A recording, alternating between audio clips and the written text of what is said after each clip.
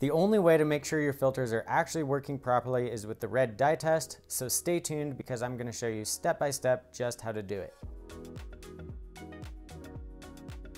Hey guys, it's Brian from waterfilterguru.com, and I'm excited to jump into this video because testing your Berkey filters to make sure they're working and actually doing what they're supposed to be doing is just so important, so let's get after it. First, fill the chamber with cold water to make sure there are no leaks from the filter seals or the hole plugs. Once you've checked this, you can go ahead and empty the reservoir. Now place sturdy, equal-sized clear glass containers under each filter stem.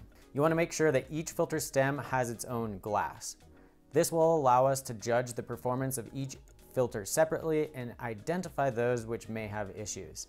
If you just collect the water as normal in the bottom reservoir, there would be no way to tell which filter was having issues while the others aren't if there's one that's failing. In a separate container, add 1 teaspoon of artificial red dye per gallon of water and mix thoroughly.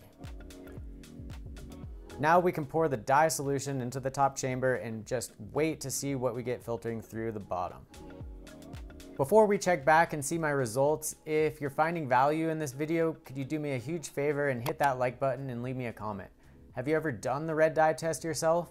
If so, what were your results like? Let me know in the comment section below. Okay, once you've collected enough water to fill 2/3 of the glass you're using, you can go ahead and discard the remainder from the top reservoir. The filtered water should be clear without any pink or red tint at all. As you can see, one of the glasses in my test filled up a lot faster than the other. This indicates that the filter with the slower filtration rate either needs to be cleaned or reprimed. If the water isn't clear, check that the wing nut is correctly and securely tightened, and then retest. If you're still getting a result with discolored water, that indicates that the filter element is compromised and should probably be replaced. Okay guys, that's it for this one. Nice and quick and easy. You can click on the screen right now to keep watching more of my Berkey water filter videos. Thanks for watching, and I'll see you in the next one.